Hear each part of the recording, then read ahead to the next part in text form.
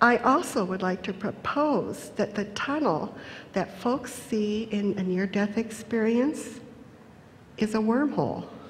We're transported into the fourth dimension, that the light that almost invariably surrounds or is at the end of the tunnel as our spirit leaves our body and goes into the fourth dimension. I think those tunnels are a form of wormhole. Kip Thorne is the author of Wormholes. He's the theoretical physicist who first came up with the concept of wormholes, which is that you can get from one place to another place really fast.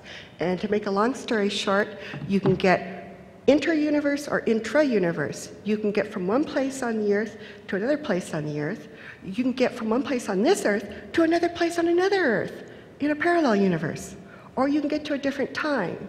And he says the mechanism for this happening is wormholes. And